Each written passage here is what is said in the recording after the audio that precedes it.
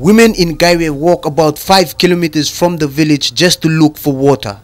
They carry large 20-liter containers, pots, buckets and laundry these long distances. The nearest river is about 5 kilometers from the village, where trucks are seen refilling large containers for water. Behind me, women are carrying water. They have just walked around 4 to 5 kilometers with the 20-liter containers.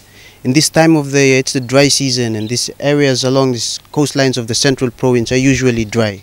Those that have vehicles are considered lucky, but for the rest of the population, walking is the only way to get water. Primary school teacher Sega Negasa says women are the ones that suffer most. Very, tiring. We are not camels or horses where we are used to cutting this water this way. The containers are the 5-gallon containers, and they are almost 20-liter ones. We carry them on our back to our house, quite distance. Villagers say creeks and wells are unhealthy and not fit for drinking. The village has water supply, but this southern cross can't cater for the whole village.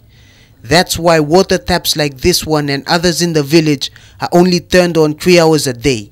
When this tap is turned on, others in the village will be off because water pressure can't cater for the whole village. They are now calling on the local MP to do something about the problem. But that's another issue. They have no MP since local member Paruhai has been removed following a successful election petition. In the meantime, women in Gaire will continue to walk distances for water. Duncan Pasca, National MTV News.